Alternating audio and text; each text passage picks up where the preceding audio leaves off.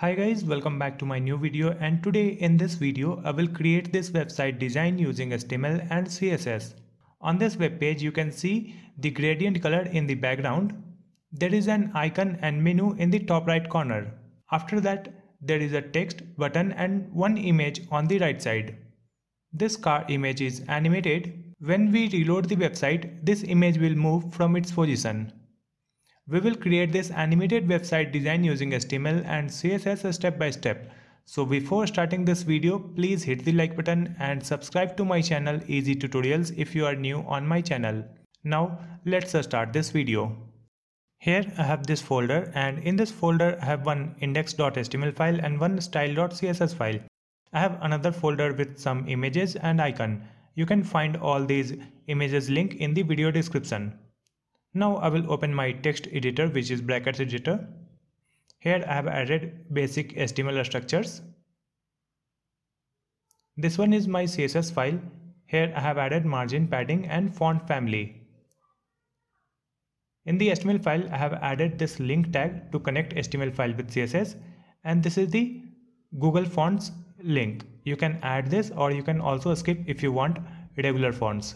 Now we will come to the body tag, and here we will create one div with the class name container. Let's copy this class name, write it here in the CSS file, and for this one we will write CSS properties like width, height, background, it will be linear gradient, then to color code. After that position, padding from the left side and right side, and box sizing border box. After adding this, just come to the folder and open this HTML file with Google Chrome. Now you can see gradient color on this web page. Let's come back in the HTML file, and here we will create one nav tag. In this nav I will add one image, source, then file path. After that we will add UL and LI for the list. First we will add one icon, so I am using img, source and the file path. Now in the next line we will add list and one text.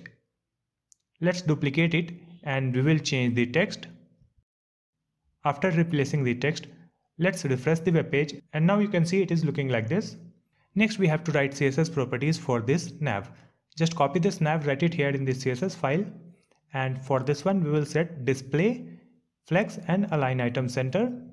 Height will be 80 pixel and position relative. Now it is looking like this. Let's come back and copy this nav, then write img, and here we will set the width, and cursor will be pointer. Here you can see in this nav we have this UL and LI, so here we will write nav UL. Position will be absolute and top 40 pixel, right 0. So it will be in the right side. Now you can see this menu in the right side. Next we have to add CSS for list, so just copy again, then write LI, and here we will add list style none and color, this color code, and font size. After that margin from the bottom and cursor pointer. Now it is looking good. Next we will add one line in the left side, so just come back and copy this one, nav UL, then write after content, it will be empty, then width 1 pixel and height we can write 130 pixel, and background, this color code, position will be absolute and top then left. After adding this, refresh the web page. Now you can see one line in the left side of this menu. After that we will come back in the HTML file, and here we have this nav tag. So after this nav tag we will create another div with the class name content. In this div we will add title in h1 and one text in p tag. After that I am adding one button, type will be button, and button text it is data sheet. So it is displaying like this. We will write CSS properties for this one also, so just come back and copy this class name content, write it here in the CSS file, and for this one we will write max width 600 pixel and margin from the top. Now you can see it is coming here. Let's copy it again, then write h1 for the title, and we will set the font size. Now you can see increased font size for h1. Let's come back and copy this one, then write P for the paragraphs. And here we will add max width then color code, font size 15 pixel, and font weight it will be 300, which is light, then line height and margin 40 pixel 0. Now you can see this text is looking good and there is a space from top and bottom. Next we will write CSS for this button, so just copy it again, then write button, and for this button we will set width and padding. After that border will be none and outline none. Then font size for the text in the button, and font weight and background, box shadow and cursor pointer. It will be 3 pixel.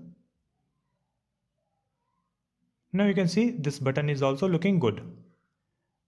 Next we will add one image in the right side, so just come back in the HTML file, and after this div we will add img tag and src and file path. Let's add one class name for this image, which is car image. Let's copy this class name, write it here in the CSS file. For this one we will set width, so it will be 55%.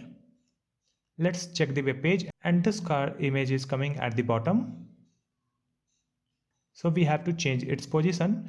So come back in the CSS file, write position absolute, then write 70 pixel and bottom 60 pixel. Now it is coming on the correct position.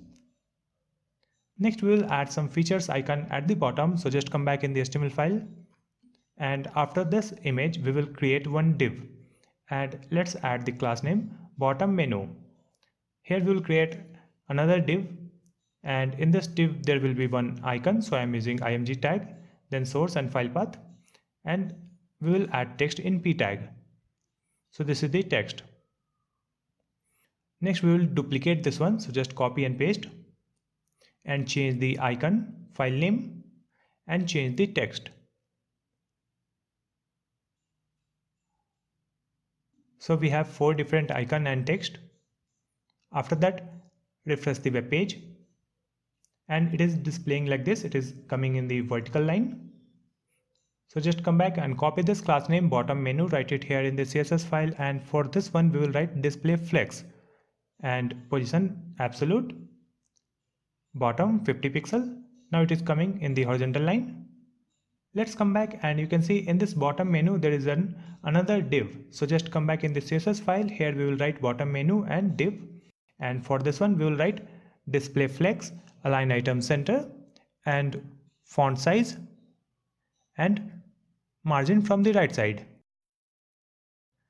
So now it is coming like this. Next we have to change the size of this icon. So just copy this bottom menu, then img, width will be 25 pixel and margin from the right side. So now it is looking good. Next we have to add animation on this car image.